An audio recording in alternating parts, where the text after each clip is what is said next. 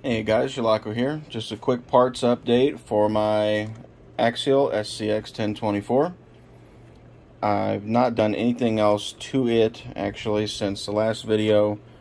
However, I did get a couple of parts in, so set this off to the side.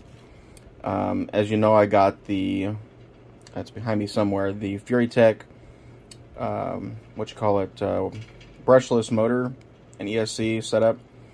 I haven't weighed anything, but I'm pretty sure that's going to add some additional weight, and I wanted a good way to deal with that. So I went ahead and ordered some new shocks, and you can see the part number there. And these are actually oil shocks. I don't know if there's oil in them. From what I've heard, there is not oil in them when they ship, so I will have to check that out and see.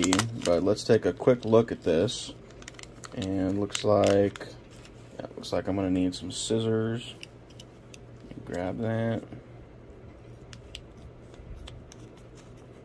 Just kind of cut into that there. Take a look.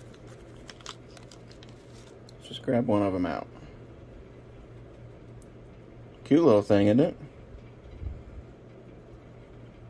I can already tell these are fairly stiff. I'm not exactly sure which color is the stiff spring, but you've got the silver ones, some black ones, and the gold colored.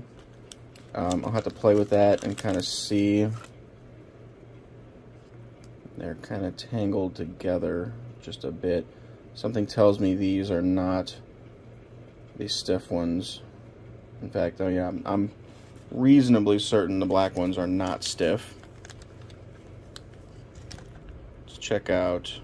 Got a little sticker here. HR. These are Hot Racing brand.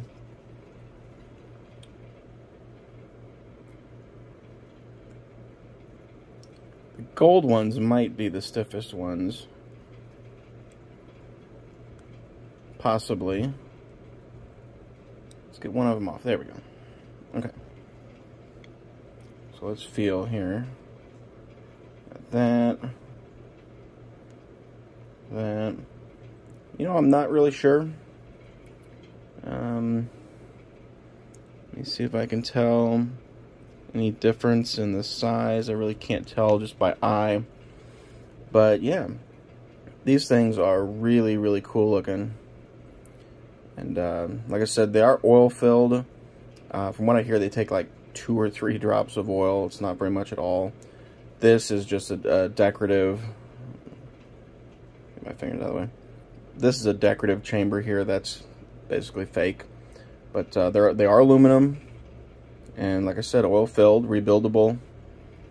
So yeah, I'm really excited about these, if I'm being honest. Not sure exactly when I'll be able to get them put on, but I do have them. And at around the same time, I think it was the same evening, I ordered a servo mount that, after seeing it, I have a feeling is not going to be the right size, but you know what, I'm going to open it anyway. And let's take a look.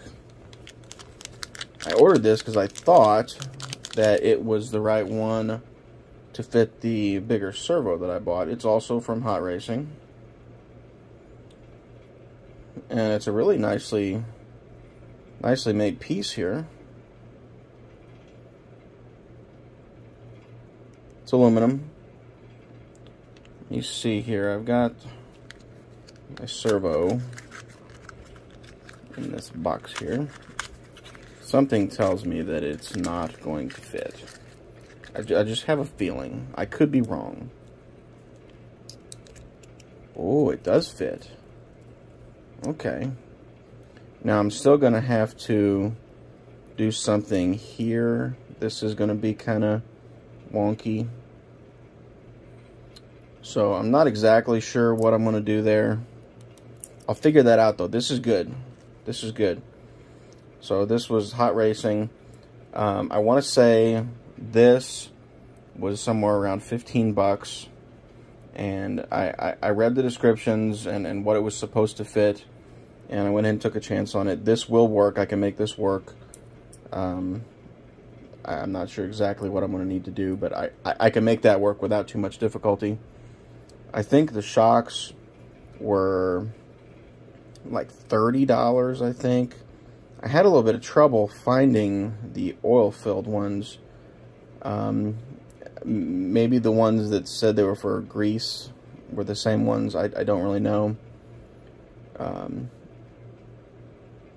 But I had only found, I think, 1 or 2 listings on eBay for these. And I think their website was actually out of stock, if I remember correctly. But yeah, I'm really happy with the first look quality of them. They seem like they're going to be really good, and I can tell that they're definitely stiffer than the factory ones, because that's really bouncy. And these I think are going to dampen quite a bit. Plus they are adjustable. I don't know if you can see that. Right there. I'm trying to look through the lens. Right there. You can turn that and adjust the tension on the spring. So that's going to be really nice. I'll work on getting those installed at some point.